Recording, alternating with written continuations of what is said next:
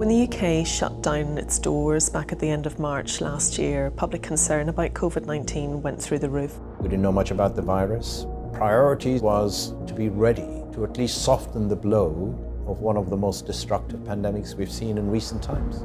For someone like me, who's an infectious disease epidemiologist, it was what we'd been waiting for and dreading. But actually what we did know was that we needed really good surveillance. Who was getting infected, how it was spreading through society, how durable it was. They were all unknowns, and that's why the REACT study was so important.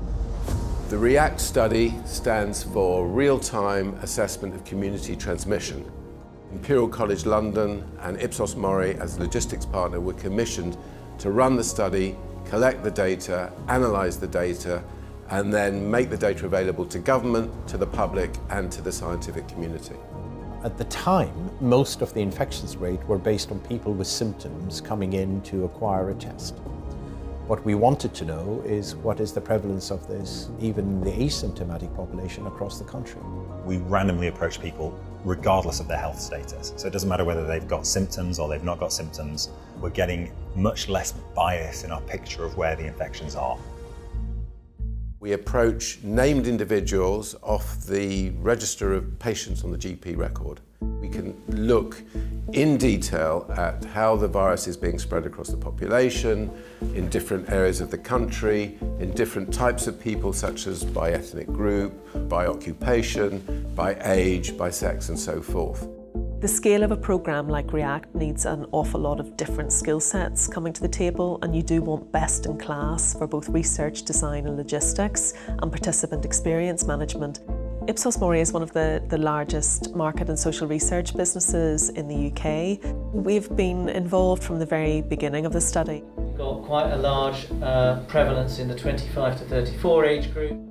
The REACT-1 study was an absolutely enormous job for Ipsos MORI, the largest single study we've ever undertaken. It involved working around the clock to set up the method, to set up the supply chain, to set up internal processes and mechanisms to enable us to send out letters to millions of people each month. If you are randomly selected to do REACT, we will send you an invitation letter to take part. When you decide to take part, you register online. On the day of collection, you do your swab test and do another online survey, and then your swab will be transported to the laboratory, and within about 2 or 3 days, we tell you your result. The data go every day to Imperial College. I'm really interested in this graph here. You can see there's been a big increase. When we receive the data, we then estimate the prevalence of the virus by different socioeconomic groups, and we then adjust that to be representative of the population of England as a whole. So we try and give the best overall estimate for the prevalence of people testing positive in England at any moment in time.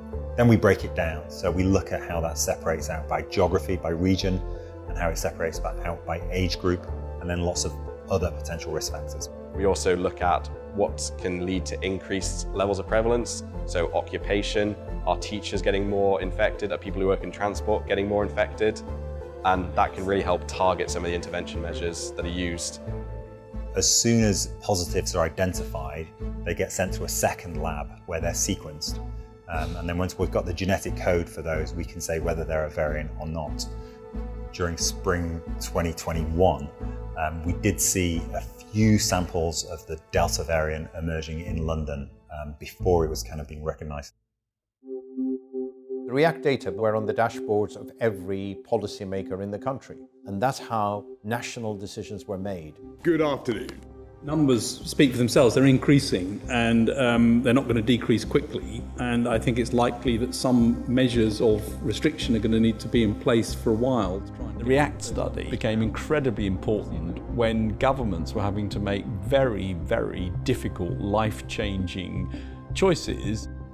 You could see a trend of something going up or down quickly and say, look, this now means you've got to accelerate what you need to do.